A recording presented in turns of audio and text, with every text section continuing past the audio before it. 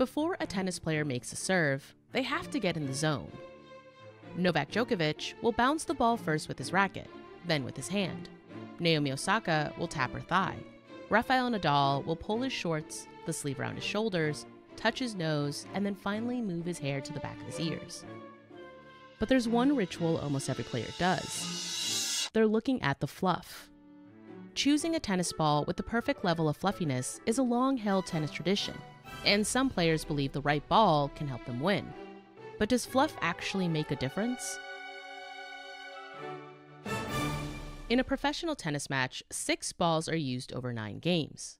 Before serving, players typically ask the ball boy or girl for 3 or 4 balls, and select 1 or 2. And most of these players are looking for something specific. Try to get the ball that is more new for the first serve. Daniil Medvedev is a professional tennis player who's currently ranked number 2 in the world. He's defeated Novak Djokovic, Rafael Nadal, and Dominic Thiem. He just competed in the Ultimate Tennis Showdown and the French Open. And he cares about fluff. Try to find a ball that has less hair, actually, because we'll go faster in there. You don't want this big ball, that has a lot of humidity in it for the first serve, because it's not going to go fast. Michael Costa, a former professional tennis player, does the same thing. I would always want the more compact, tighter felt ball for my first serve.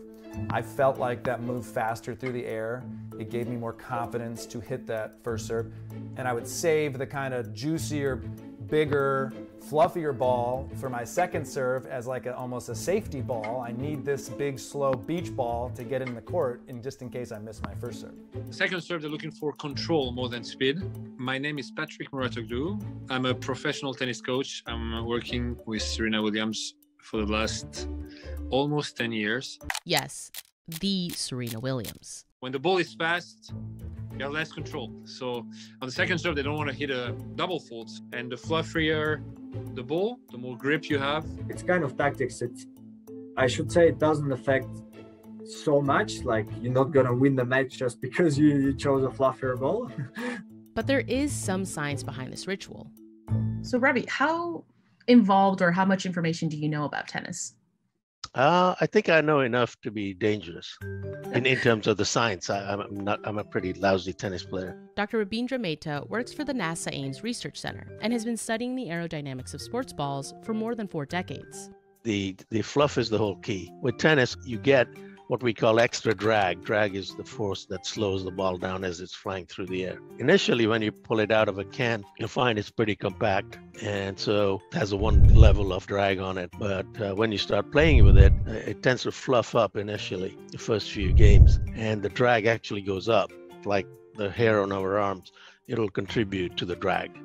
That's why swimmers have their own ritual of shaving all their body hair before big meets, to make it easier for them to move through the water.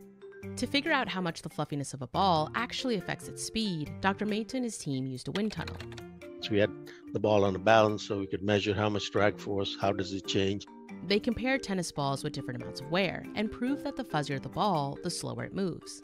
And the way we proved that was to start literally shaving the ball to try and get it to match the other balls, and we were able to do that.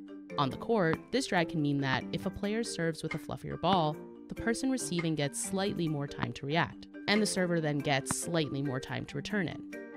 I was at the US Open, and we had some people there who were interested in what we were doing, and they actually sent us balls that had been used in the actual tournament.